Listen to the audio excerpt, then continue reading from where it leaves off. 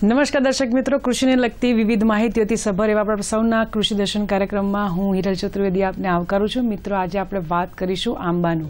આંબાની ખેતી હેઠળનો વિસ્તાર, કેરીનું ઉત્પાદન, તેનું પોષણ મૂલ્ય અને લોકભાગ્યતાની દ્રષ્ટિએ વિશ્વમાં એ બિનહરીફ છે અને તેથી જ કેરીને ફળોના રાજાનું બિરુદ આપવામાં આવ્યું છે.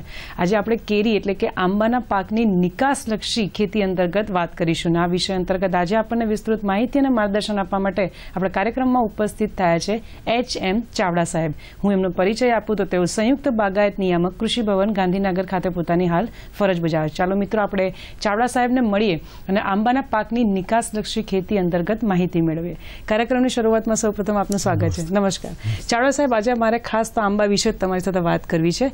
ઉત્પાદન જેટલું થાય છે એની સામે એ આંબાનું નિકાસ કેટલા ટકા છે એના વિશે થોડીક વાત કરો. પહેલા જે કેરી પાકની રીતે જે વાત કરીએ તો કેરી પાકનું જે ઉત્પાદન જે છે એ ભારતની અંદર જે વિશ્વના કમ્પેરિઝનમાં ભારતમાં 60% ઉત્પાદન થાય છે અને તે પૈકી ફક્ત જે કેરી ઉત્પાદન થાય છે એના ફક્ત 3% જ કેરીની નિકાસ કરવામાં આવે છે. એટલે કોઈ પણ પાકની રીતે જે આપણે વાત કરીએ તો એની નિકાસ બહુ અગત્યની બાબત છે, કારણ કે વધુ પ્રમાણમાં જો નિકાસ થાય તો ખેડૂતોને સારા પોષણક્ષમ ભાવો મળી રહે અને દેશને જે વિદેશી ઊંડિયામણ મળે. એટલે 3%થી વધારે આપણે જો વધુ નિકાસ કરી શકીએ તો ખેડૂતોની આર્થિક સ્થિતિમાં સુધારો થાય છે. સાચી વાત કહી સાવડા સાહેબ આપે. સાહેબ, હવે જ્યારે કે આપણે 3% નિકાસની આપણે વાત કરી તો નિકાસ થતી કેરીની કઈ જાતો છે એના વિશે આપ શું કહેશો? બહુ સરસ પ્રશ્ન જે કર્યો. કેરીમાં જે પરદેશમાં જે નિકાસ કરવામાં આવે છે એ કેરી જે જોઈએ તો આપણે હાફૂસ, ત્યારબાદ કેસર, દશેરી, બેગમપલ્લી, બેંગ્લોરા ની ચૌસા જુદી વેરાયટીઓની નિકાસ કરવામાં આવે છે. હવે જે ગુજરાતમાંથી જોઈએ તો ગુજરાતમાંથી ખાસ કરીને હાફૂસ અને કેસર, દશેરીની નિકાસ કરવામાં આવે છે. હાફૂસ જે છે એ દક્ષિણ ગુજરાતમાં ખાસ કરીને જે દક્ષિણ ગુજરાતના જિલ્લાઓમાં એનું પેદા થાય છે અને એની નિકાસ કરવામાં આવે છે.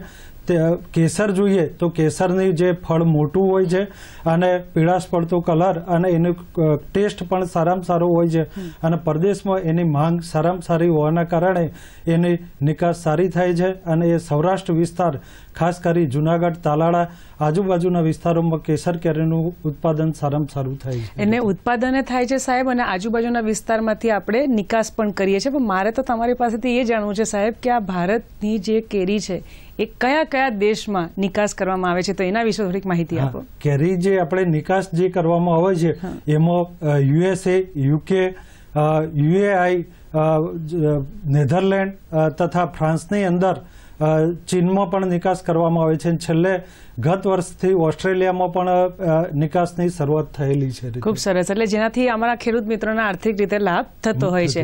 આંબાના પાકને ચાવડા સાહેબ કયા પ્રકારનું આબોહવા એટલે કે હવામાન માફક આવે તો આપ શું કહેશો? આંબાના પાકની જે વાત કરીએ તો ઉષ્ણ અને સમશીતોષ્ણ કટિબંધના વિસ્તારો જે છે તે આંબાની ખેતી સારામાં સારી રીતે કરી શકાય.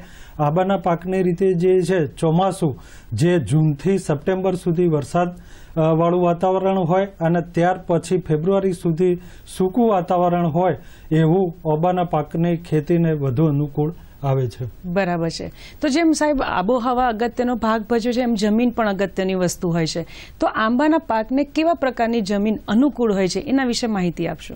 આંબાના પાકની જે જમીનની જે વાત કરીએ તો આમ તો આંબાની ખેતી જે જુદી જમીનમાં કરી શકાય, પણ ખાસ સારું જે પાકનું વાવેતર જે છે એ રેતાળ, માટીયાળ, ગોરાડું જમીન કે જેમાં 1 મીટર સુધી એની જે જમીનની રીતે સારી નિતાર શક્તિ હોય અને પાણીનું તળ થોડું નીચું હોય એવી જમીનમાં આપણે સારી રીતે ખેતી કરી શકાય છે. જેમ સાહેબ આપણે ઉત્પાદનની વાત કરી, નિકાસની વાત કરી, ત્યાર પછી આબોહવા, જમીનની વાત કરી, હવે આવે છે સંવર્ધન. આપણે આંબાના પાકનું સંવર્ધન કેવી રીતે કરવામાં આવે છે એના વિશે માહિતી આપશો? બહુ સરસ પ્રશ્ન કર્યો. કોઈ પણ પાકની રીતે બાગાયતી પાકોમાં ખાસ કરીને સંવર્ધન બહુ અગત્યની બાબત છે અને જે કેરીની રીતે ઓબા પાકની રીતે જે વાત કરીએ તો ઓબા પાકની અંદર જે સંવર્ધન જે છે એ સંવર્ધન કરવાથી જો આપણે એને કલમોનું રોપીએ તો એના માતૃ છોડ જેવા ગુણધર્મો જે કંઈ છોડ ધરાવતો હોય છે એટલે આપણે એનું ભેટ કલમ કરી અને વાવેતર કરીએ અને એ વાવેતર કરીએ તો ઓબાવાડિયું આપણે સારામાં સારું બનાવી શકીએ. અને જે વરસાદ આધારિત વિસ્તારો છે એની અંદર જમીનની અંદર સીધા જ આપણે ગોટલા વાવી અને જે કંઈ છોડ દેશી છોડ તૈયાર થાય એના ઉપર નૂતન કલમ પદ્ધતિથી કલમ કરી અને જો ઓબાવાડિયું કરીએ તો ઓછા સમયમાં છોડનો વિકાસ પણ સારો થાય. માતૃ છોડ જેવા ગુણધર્મો ધરાવી અને ઓબાવાડિયું સારામાં સારું તૈયાર કરીને આપણે વધુ ઉત્પાદન મેળવી શકીએ છીએ. અને એમ પણ કોઈ પણ ખેડૂત હોય, ધારો કે કોઈ પાકની વાવણી કરે સાહેબ, તો એનું વધારેમાં વધારે ઉત્પાદન થાય, નિકાસ થાય, આર્થિક રીતે સમૃદ્ધ થાય, એ જ એનું મુખ્ય ધ્યેય હોય છે. કેરી એટલે કે આંબાની વાત કરીએ તો એમાં નિકાસ કરવા માટે જે ખેતી કાર્યો છે એ કયા કયા કરવામાં આવે છે? બહુ સરસ પ્રશ્ન કર્યો, કારણ કે એની અંદર જે છે નિકાસ માટે ખેતી કાર્યો બહુ અગત્યની બાબત છે. હવે એની અંદર ટૂંકમાં જે વાત કરીએ તો ઓર્ગેનિક ફાર્મિંગ એટલે જે નિકાસ માટે જે છે આંતરરાષ્ટ્રીય ગેપ સર્ટિફિકેશન એટલે ગુડ એગ્રીકલ્ચર પ્રેક્ટિસિસ સર્ટિફિકેટમાં જે ધારાધોરણ આપેલા છે એટલે એની આપણે જે વાત કરીએ કે ઓર્ગેનિક ખેતી, તો ઓર્ગેનિક ખેતીમાં જમીનની અંદર વધુ સેન્દ્રિય ખાતરો આપેલા હોય અને જંતુનાશક દવાઓનો નહિવત પ્રમાણમાં અને જે કંઈ વાપરી હોય જૈવિક દવાઓ જો વાપરેલી હોય તો ચોક્કસ આંતરરાષ્ટ્રીય ધારાધોરણ મુજબના જે પાક એનું આંતરરાષ્ટ્રીય ફળની જે ખાસિયત જે જોઈએ, ક્વોલિટી ગુણવત્તા જે જોઈએ એ આપણે મેળવી શકીએ. એટલે એના માટેની જે ગેપ આધારિત ગુડ એગ્રીકલ્ચર પ્રેક્ટિસિસ આધારિત ખેતી પદ્ધતિ આપણે અપનાવી જોઈએ. અને એ અપનાવવાથી એટલે ઓર્ગેનિક ખેતી કરવાથી સારા ફળની ક્વોલિટી સારામાં સારી ક્વોલિટી હોય છે. એના એક સરખો ફળનું જે છે એ મોટી સાઇઝ, એનું જે એમાં રેસિડ્યુઅલ અસરો પણ ઓછી હોય છે. એમાં ખોડના ટકા મહત્તમ હોવા જોઈએ. સાથે ફળનું વજન અને કદ જે દેશમાં નિકાસ કરતા હોય એ પ્રમાણે એનું નિકાસનું સ્ટાન્ડર્ડ આપણે રાખવું જોઈએ અને પરિપક્વતા એ પણ આંતરરાષ્ટ્રીય ધોરણો પ્રમાણે આપણે રાખવી જોઈએ. મિત્રો, આપ જોઈ રહ્યા છો કૃષિ દર્શન કાર્યક્રમ. અત્યારે આપણે વાત કરી રહ્યા છીએ આંબાના પાકની નિકાસલક્ષી ખેતી. અત્યારે સમય થયો છે નાનકડા વિરામનો. મળે વિરામ બાદ.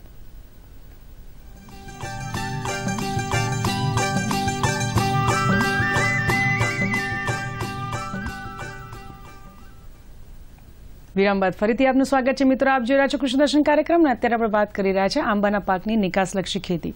ચાવડા સાહેબ, વિરામમાં જતા પહેલા આપણે ખરેખર ખૂબ સરસ માહિતી આપી. હવે આંતરરાષ્ટ્રીય ધારાધોરણની જો આપણે વાત કરીએ તો આખા આંબાના પાકમાં આંતરરાષ્ટ્રીય ગુણવત્તાના ધોરણો કયા કયા છે, તો એના વિશે થોડીક વાત કરો. બહુ સરસ પ્રશ્ન કર્યો. આંતરરાષ્ટ્રીય જે ગુણવત્તાના જે ધોરણો જે કહીએ તો પહેલી તો એનું જે સાઇઝ, વજન જે છે તો આપણે જો આફૂસની રીતે જે વાત કરીએ તો એ 250 ગ્રામની રીતે 250 ગ્રામ પ્લસ 20 ની રીતે, કેસરની રીતે વાત કરીએ તો 350 ગ્રામ પ્લસ માઇનસ 20 ગ્રામની રીતે એ રીતે આપણે પસંદગી કરવી જોઈએ. ત્યાર પછી એનું જે એશિયાની રીતે જે વાત કરીએ તો એમાં પીળો માવો અને એની મીઠાશવાળી જાતોની પસંદગી કરવામાં આવતી હોય છે. ત્યાર પછી યુરોપની રીતે જે વાત કરીએ તો લાલ માવાવાળી જાતો અને ખટાશ પડતી જાતોની પ્રેફરન્સ થતી હોય છે. બરાબર છે સાહેબ. આંબાના એટલે કે કેરીના નિકાસ માટે મારે કયા કયા મુદ્દા ધ્યાનમાં રાખવા જોઈએ એના વિશે થોડીક માહિતી આપશો. હવે આપણે જે કેરી નિકાસ કરતા હોઈએ તો એમાં ધ્યાનમાં રાખવાના મુદ્દાની રીતે જે વાત કરીએ તો આપણું ઓબાવાડિયાની રીતે જે કોઈ ખેતરમાંથી આપણે કેરી આવેલી હોય તો એ કેરીનું એનું કયું ખેતર છે એટલે એક આપણે ઓબાવાડિયાનું એક રજીસ્ટર રાખવું જોઈએ.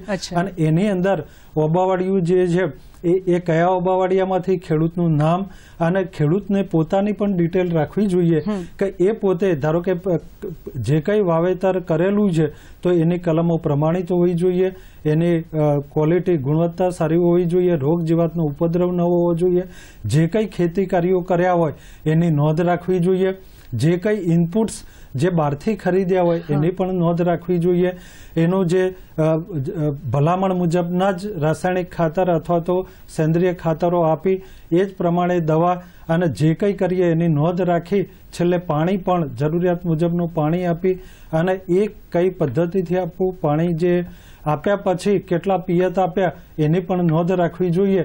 એના જે ફાર્મ મિકેનાઇઝેશન જે કંઈ યાંત્રિક સાધનો વાપર્યા હોય એ પણ ચોખ્ખા હોવા જોઈએ અને એનો કાર્યક્ષમ ઉપયોગ કેટલો થાય છે એ પણ જોવું જોઈએ.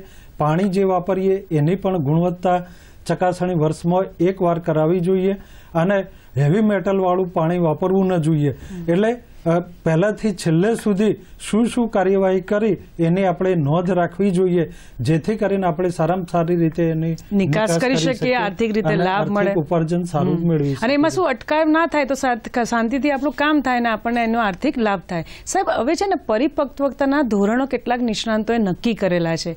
કેરીના પાકના પરિપક્વતાના ધોરણો વિશે થોડીક માહિતી આપો સાહેબ. સરસ, બહુ અગત્યનું જે ફળ જે છે એ બહુ અગત્યની બાબત છે. હવે કેરીનું ફળ જે છે એ પરિપક્વ થયું એ જાણવા માટે એના જે ફળ, એના જે ખભા ઉભરે, બીજી નિશાની એ છે કે એના ઉપર ટપકા થાય અને ત્રીજી નિશાનીમાં જે વાત કરીએ તો ફળ ઉપર પાવડર જેવું આવરણ થઈ જાય ત્યારે સમજવું કે ફળ જે છે એ પરિપક્વ થયું છે. બરાબર. તો સાહેબ, હવે ઘણી વખત શું થાય કે હું પણ એક ઉતાવળો ઘણી વખત નિર્ણય લઈ લેતા હોય એમ ખેડૂત જ્યારે કેરી જુએ ને તો ફટાફટ એની કાપણી કરવા માંડે. પણ મને એવું લાગે છે, નિષ્ણાંતો પણ ઘણીવાર અમને લોકોને આખા કૃષિ દર્શન લાઈવ હોય કે રેકોર્ડિંગ હોય એમાં સલાહ આપતા હોય છે કે કાપણી પછી કેટલાક મુદ્દા ધ્યાનમાં રાખવા જોઈએ. તો કેરીની કાપણી કરું એના પછી કઈ રીતે માવજત કરવી જોઈએ તો આપ શું કહેશો? બહુ અગત્યનો પ્રશ્ન છે, કારણ કે કેરી ઉતાર્યા પછી જે એની માવજત જે છે એ નિકાસ માટે બહુ અગત્યની બાબત છે. હવે કેરી જે એની ઉતારતી વખતે જે આપણે જોયું આગળ કે પરિપક્વ થાય ત્યારે એની વીણી કરવી. હવે એ વીણી, હવે એનું ફળની સિલેક્શન, તો ફળનું સિલેક્શન જે છે આફૂસ જાત હોય તો એમાં 250 ગ્રામની રીતે ફળની સાઈઝની રીતે વીણી કરવી જોઈએ. કેસરની અંદર 350 પ્લસ માઇનસ 20 ગ્રામની રીતે એની વીણી કરવી જોઈએ. ત્યાર પછી એનો સમય પણ અગત્યની બાબત છે. તો સવારના ઠંડા પોરની અંદર ફળનું જે છે એ આપણે જો વીણી કરીએ તો વીણી કરી અને એને જે 15 થી 20 સેન્ટીમીટર ડીટા સાથે આપણે એને જે કંઈ ખોખાની અંદર અથવા તો બીજા કોઈ સાધનમાં, તગારામાં કે એમાં ન રાખતા ક્રેટ્સમાં જો આપણે રાખી અને ભેગા કરીએ તો ફળને જે એકબીજાના ઘસરકાથી અથવા તો બીજું જે નુકસાન આપણે અટકાવી શકીએ અને ક્વોલિટી જે છે આપણે જાળવી શકીએ. સવારે ઠંડા વાતાવરણમાં એટલા માટે કે ગરમીની પણ વીણી પર અસર થતી હોય છે, તો એ અટકાવવા માટે ધારો કે આફૂસની વાત કરીએ તો એને જો ગરમીની અસર થાય તો એનામાં સ્પોન્જી ટીશ્યુ જોવા મળે છે અને એની ગુણવત્તા બગાડે છે. એટલે આપણે જે સવારમાં વીણી કરીએ એને ત્યારબાદ વીણી કર્યા પછી ગ્રેડિંગ પેકિંગ યુનિટમાં ક્રેટ્સ મારફત આપણે લાવીએ અને એ લાવ્યા પછી એને શોર્ટિંગ ગ્રેડિંગ, સારા એક સરખી સાઈઝના ફળો જે છે એને ગ્રેડિંગ કરી જુદા અલગ તારવી દઈએ અને બગડેલા ડેમેજવાળા ફળો આપણે જુદા કરી દઈએ. ત્યાર પછી જે છે એ ફળનું જે છે એ ચીક જે છે તો એનું D2 1 સેન્ટીમીટર રાખી અને એ D2 આપણે એ ચીક જે છે એ 2 કલાક સુધી એને નિતારી દઈએ જેથી ક્વોલિટી બગડે નહીં. અને ત્યાર પછી ફળોના આપણે જે ધોવાના થાય તો જે કંઈ ફળની રીતે ધોવા માટેની જે માવજતની રીતે જે વાત કરીએ તો એની અંદર પાણી અને જે બેનોમિલ 22 જે 1000 ppm વાળું જે પાણી હોય એ પાણીની અંદર ફળો આપણે ધોઈ નાખીએ અને ત્યાર પછી ફળોને ફરી ચોખ્ખા પાણીથી ધોઈ અને એ રીતે રાખીએ. ત્યાર પછી ફળની માવજતની રીતે જે વાત કરીએ તો મીણ 4% અને 22 જે છે એ 500 ppm ની રીતે માવજત આપવામાં આવે છે. એટલે આ રીતે આપણી જે માવજત આપીએ. હવે 22 જે છે એ અમુક જે દેશો, યુરોપની જે અમેરિકાની અંદર, અમેરિકામાં એનો બાન છે, તો જે દેશોમાં જે 22 નો બાન હોય તો આપણે ચોખ્ખા પાણીનો ઉપયોગ કરી એને ધોઈ અને માવજત આપીએ. આ રીતે આપણે જો કાળજી રાખીએ તો ચોક્કસ આપણે એનું સફળતા મળી જાય સાહેબ અને નિકાસ પણ અટકે નહીં. મિત્રો, આપ જોઈ રહ્યા છો કૃષિ દર્શન કાર્યક્રમ ને અત્યારે આપણે વાત કરી રહ્યા છે આંબાના પાકની નિકાસલક્ષી ખેતી. અત્યારે ફરીથી સમય થયો છે નાનકડા વિરામનો. મળીએ વિરામ બાદ.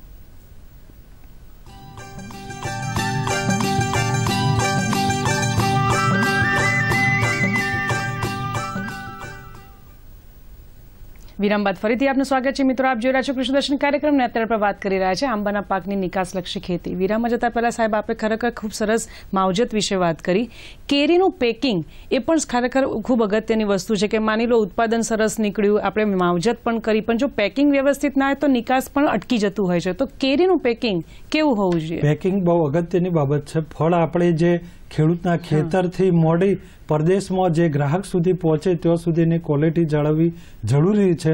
એટલે એના માટે જે પેકિંગ 12 નંગ જે એક ખોખામાં માય એ રીતે એના જે પૂંઠાના ખોખા જે આપણે સાઈઝ જોઈએ તો 40 બાય 27.5 સેન્ટીમીટર બાય 5.9 સેન્ટીમીટરનું ખોખું આપણે પસંદ કરવું જોઈએ, જેની અંદર 12 નંગ કેરીના આવી શકે.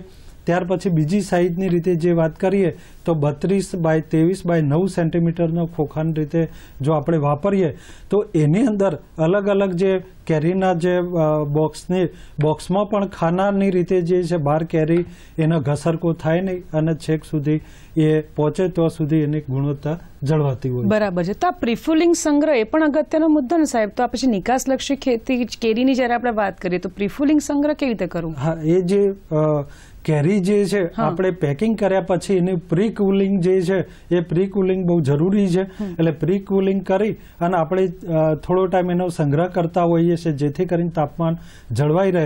એટલે પ્રી કુલિંગ જે છે આપણે 10 થી 15 ડિગ્રી તાપમાને કરી અને એને 80 થી 85% ભેજની અંદર આપણે સંગ્રહ કરતા હોઈએ છીએ. બરાબર છે. હવે માની લો ચાવડા સાહેબ અત્યારે આપણે રેકોર્ડિંગ કરી રહ્યા છે, બરાબર, લાઈવ હોય તો અમારા ખેડૂત મિત્રો ફોન કરીને પ્રશ્ન પૂછે, પણ આ પ્રશ્નો સિવાય એમને મનમાં કોઈ પ્રશ્ન ઉદ્ભવે કેરીના નિકાસ માટે તો એને ક્યાં સંપર્ક કરવો જોઈએ? આપ શું કહેશો? હા, એનું જે ખેડૂતોએ જે નિકાસ માટે સંપર્કની જે વાત કરીએ તો બાગાયત ખાતું કૃષિ ભવન ગાંધીનગરની રીતે, ત્યાર પછી નાયબ બાગાયત નિયામક શ્રી જિલ્લા કક્ષા નો પણ સંપર્ક કરી શકાય, national horticulture board Jamalpur Ahmedabad, ત્યાર પછી અપેડા, સ્ટેટ એક્સપોર્ટ કોર્પોરેશન આશ્રમ રોડ અમદાવાદનો પણ આપણે સંપર્ક કરી અને વધુ વિગતે માહિતી મેળવી શકીએ. અને છેલ્લે સાહેબ ટૂંકમાં મને જોઈએ છે કે સરકારશ્રીએ કેરીના નિકાસ માટે કંઈક અભિગમ શરૂ કર્યો છે, એ શું છે?